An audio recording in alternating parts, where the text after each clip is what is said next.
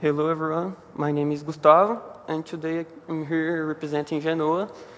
I'm going to talk about a simulation model for network configuration and railway operations in the Rumo Southern network in Brazil. This presentation is a result of a project that we developed with Rumo, which is a logistic and railway company. So I'm going to start talking about us.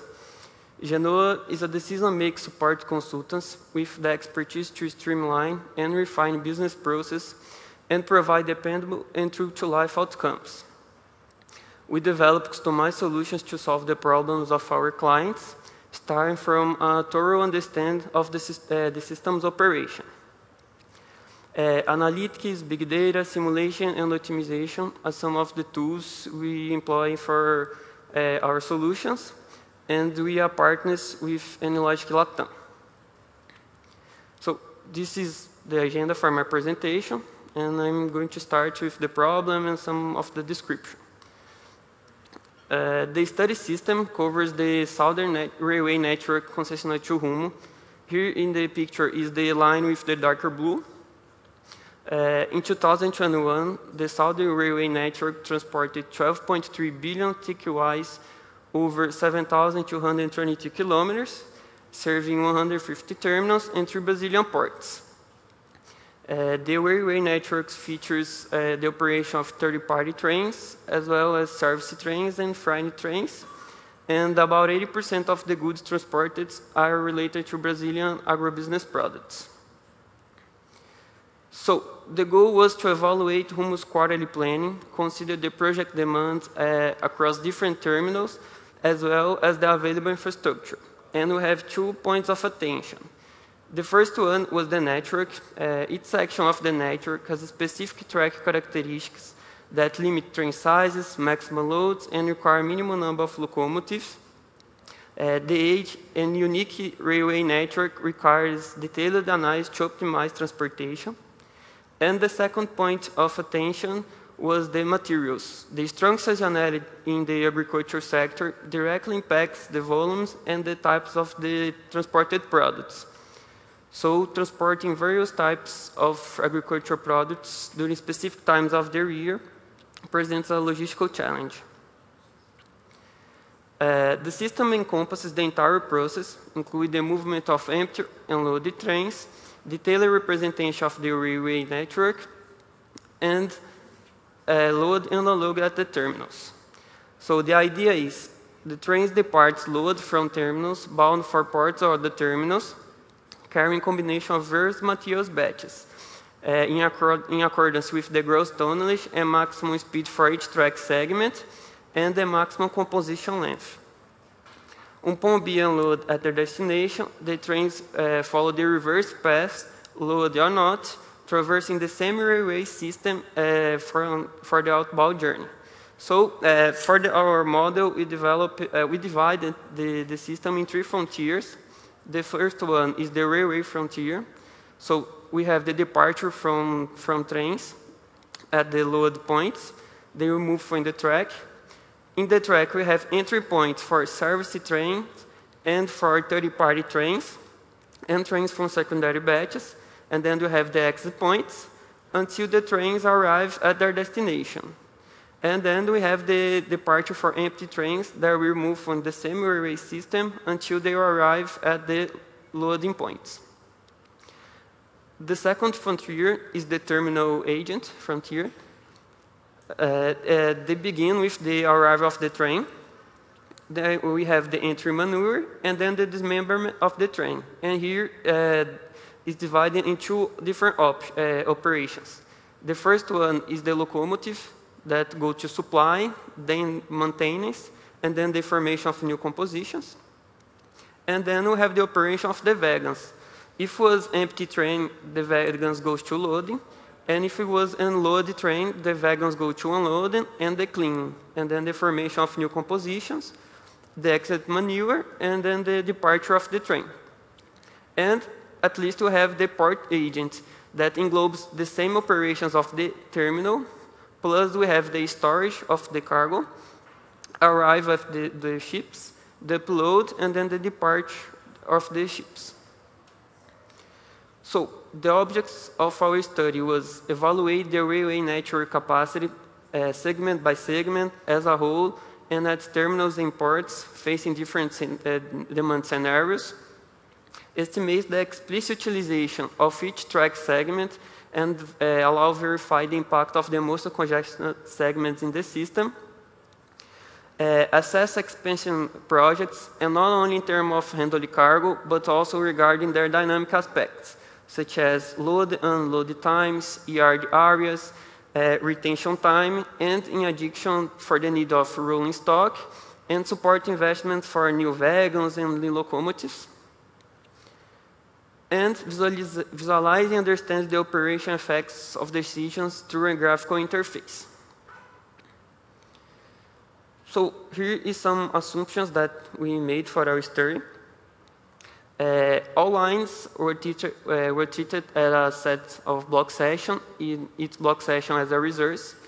For those who are not familiar, a block session is a segment of the track that has control systems to ensure that only one train occupies this block session at a time. We consider the universal crosser, but in a simpler way, it's just to allow the exchange of a train to one line to another. We have the overtaking of trains, but it only occurs according to the priority rules. It's defined by the type of the train. In the dynamics of the railway circulation, trains can move in two directions, and to allow that the trains in opposite direction cross, we have the crossing yards. All the control of the railway roads in the model is carried out through the allocation and the allocation of the block sessions. And to ensure that a block session is occupied by two trains or collapse the rail circulation, the process is carried out in a systematic way. So to be more clear here, I have a short video. And the idea is each rectangle is a block session. And when we have two rectangles in parallel, that means it's a crossing yard. So each train occupies just one block session. But when he allocates all block sessions up to the next crossing yard. So that if has a train coming the opposite direction, they can move, they can do the crossing without collapsing the railway network. So that's what happened in the first line. One train waits until the other deallocates, and then he continues the movement.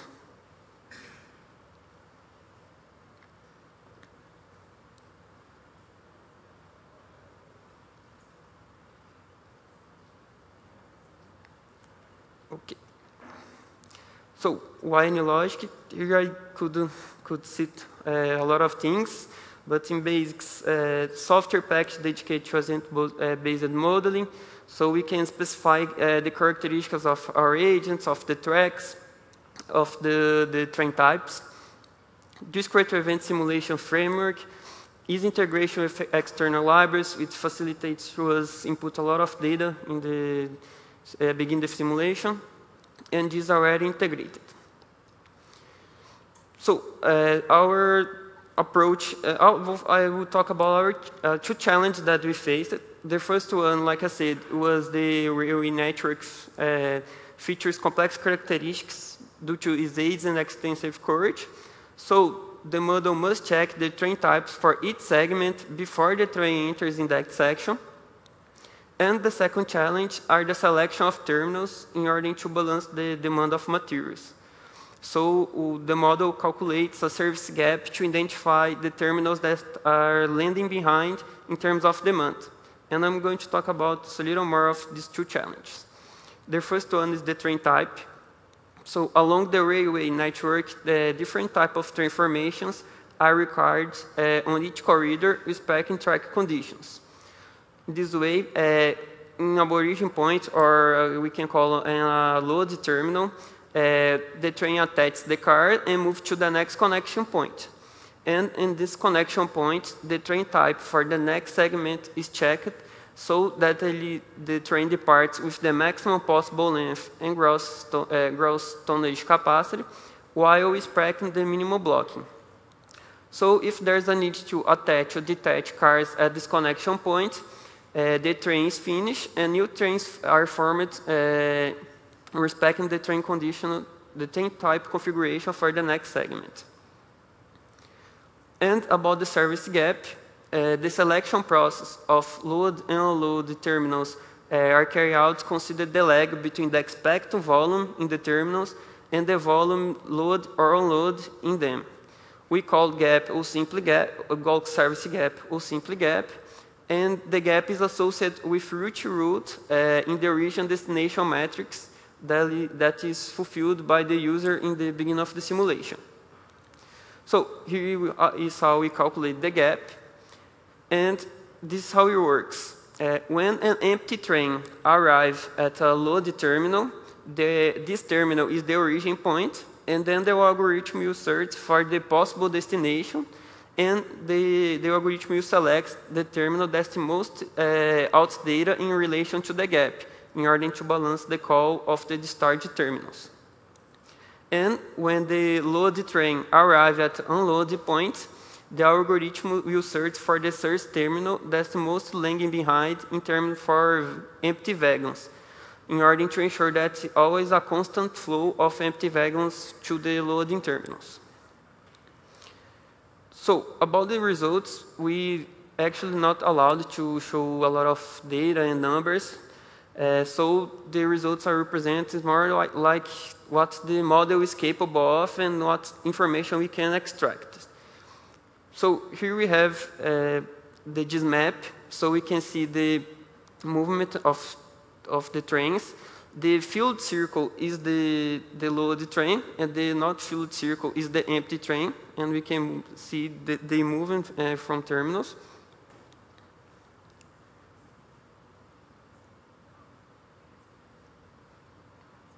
Here we can see the operation center of Commander.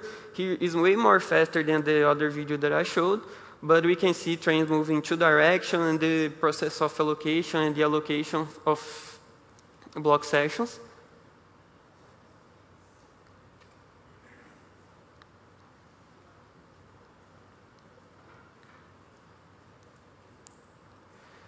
And we can see the crossing of trains too. Here we have a dashboard with data and graphics that you can take off the model simulation. And the data can be trains in motion, load and unload trains per day, quantity of materials, locomotives, current pace and expected pace, accumulate locomotives and actual demand, fulfilled demand, and available demand. And we can see data about the terminals too, like receive demand, actual, current inventory, and dispatch demand. And you can see it's divided by the type of the material. So here we have corn, soya, and sugar. And we have the utilization of each track of the terminals too. And in conclusion, we developed a simulation model to be used by Rumo in the Southern Railway network. The network infrastructure can be fully customized through an interface, allowing the user to design their desired network layout. The model heuristically decides on routes, prioritize loads, and select appropriate train types to meet the expected demand with the available resources. Furthermore, the simulation model includes characteristics of the track, visualize and understand the operations effects of decision through a graphical interface, cargo transshipment terminals and volumes from branches connected to the network, Rumo's load and unload terminals, and external events that can affect the running capacity of the trains. And the model is helping Rumo to assess capacity on quarterly basis of the railway network in different scenarios, as well as analyze rolling stock utilization and identify structural bottlenecks within their network. Thank you.